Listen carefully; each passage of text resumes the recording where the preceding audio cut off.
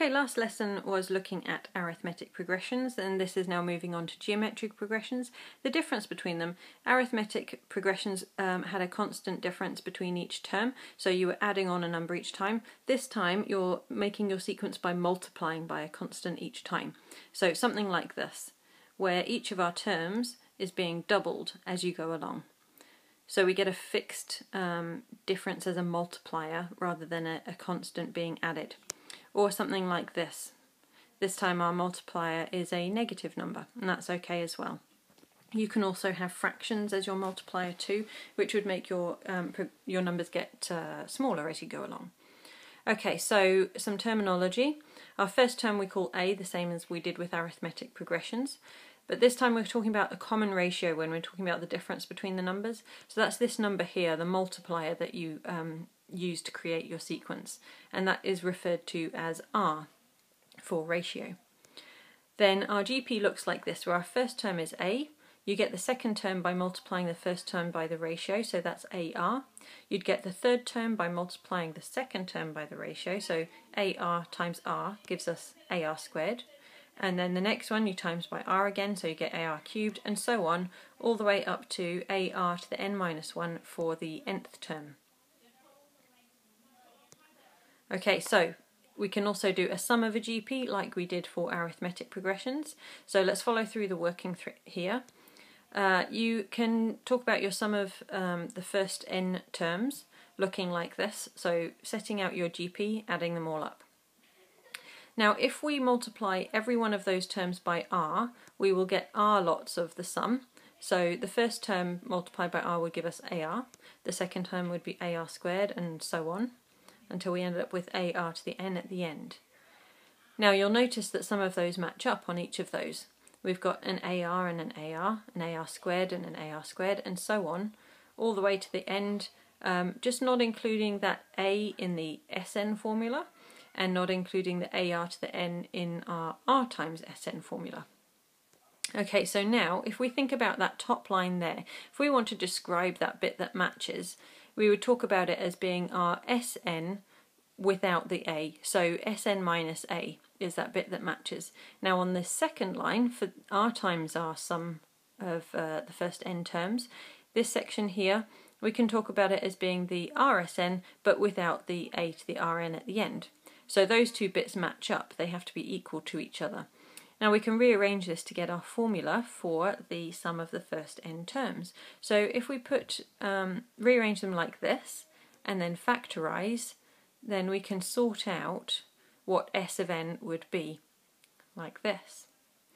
Now there's your important formula that you need to know how to use. You don't have to reproduce how we created that, you just need to know how to use it. It just helps to see where it comes from sometimes. Okay, you can also use this in an alternative form like this, where you'll notice the Rn and the 1 have been swapped over on the top, and the, just one moment, there we go, and the R and the 1 on the bottom are reversed as well. So that is equivalent, but it only works if R is greater than 1. Sometimes you might want to use this one to make your numbers a little easier and avoid negatives. Okay, so examples.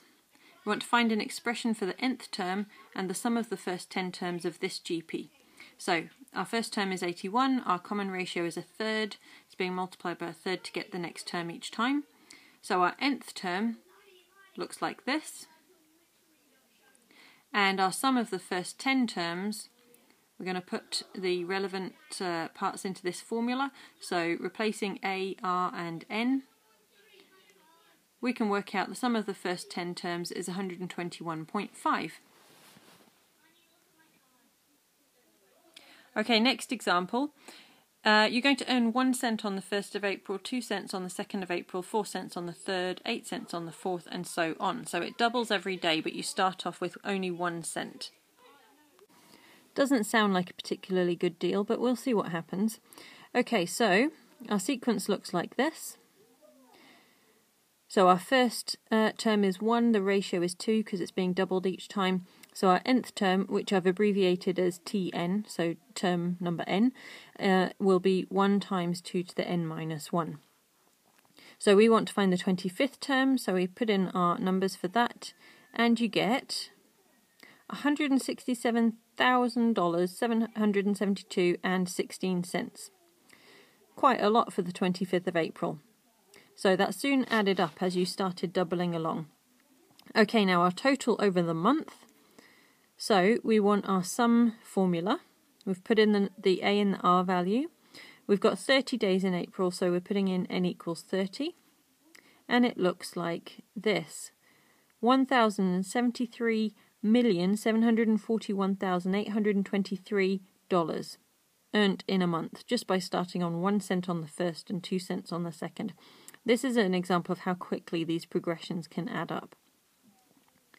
Now what about thinking about how long it would take to earn over $1 million?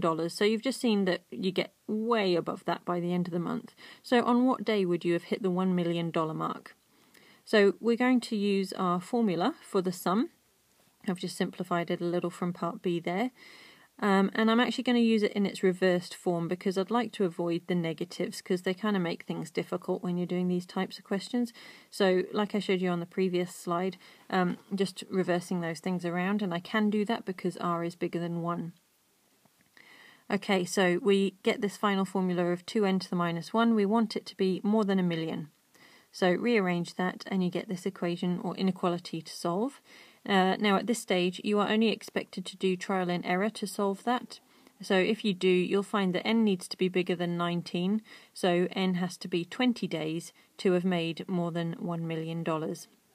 Now at this stage here you can actually use logs to solve this, but knowledge of logs isn't expected till next year.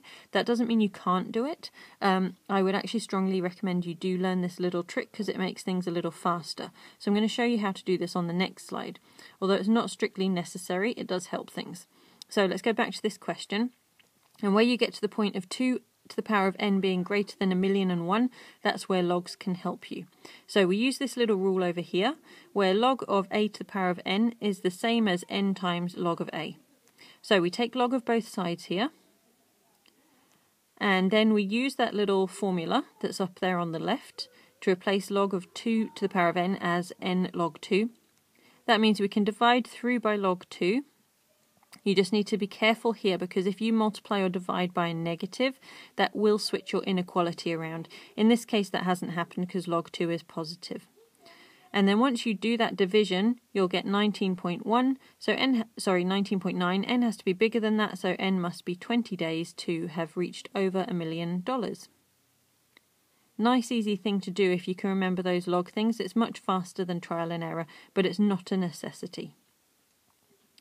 And one final little point, geometric progressions help you to make pretty pictures like this that's used in artwork called fractals, which involve geometric progressions where the ratio is a fraction, and they can be programmed into a computer to make things like this.